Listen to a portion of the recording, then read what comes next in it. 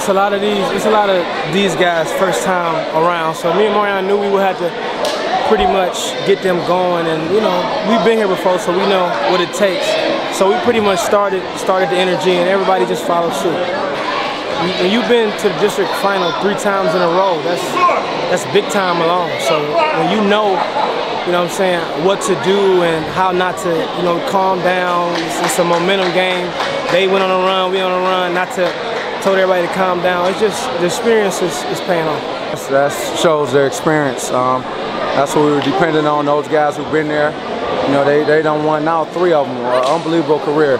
You could say you won 3 district finals in 4 years. You know, I should have played them as freshmen. I think they could have won 4, but hey, they did an unbelievable job. In situations like that, when they start coming back, when they get momentum, me and Shawn, the players, are keeping like calm our players down.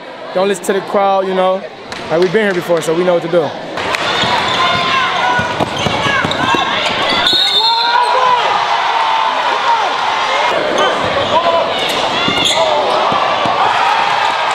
Stay calm, you know, it's a long game of runs. We're gonna come back, I won't worry. What do you take from this, your 3rd run right now? Gotta make it count this time, I ain't got another year.